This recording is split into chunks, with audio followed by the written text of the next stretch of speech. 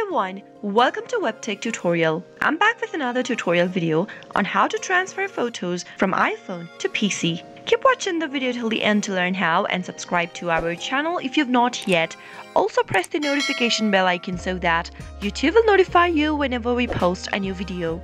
If you want to transfer photos from an iPhone to your PC, first, make sure you connect your iPhone to a PC with a USB cable that can transfer files. Make sure you've turned on your phone and unlocked it, since your PC won't be able to find the device if the device is locked. Soon after you connect your iPhone to your PC with a cable, it will show you this kind of an interface. Go to the Start button located at the lower left-hand corner and click it on. From the options, select Photos. As soon as you open up your Photos app, go to the top right-hand corner and click on the Import button. Soon after you do that, you'll be able to see two options, from a folder or from a connected device. Select from a connected device and it'll search for your photos that has been connected from your iPhone to the PC. Where it says select, click on the drop down and select all of the photos if you want to import all of your photos by clicking on all items. After you're done selecting all of it, click on the Import button at the bottom.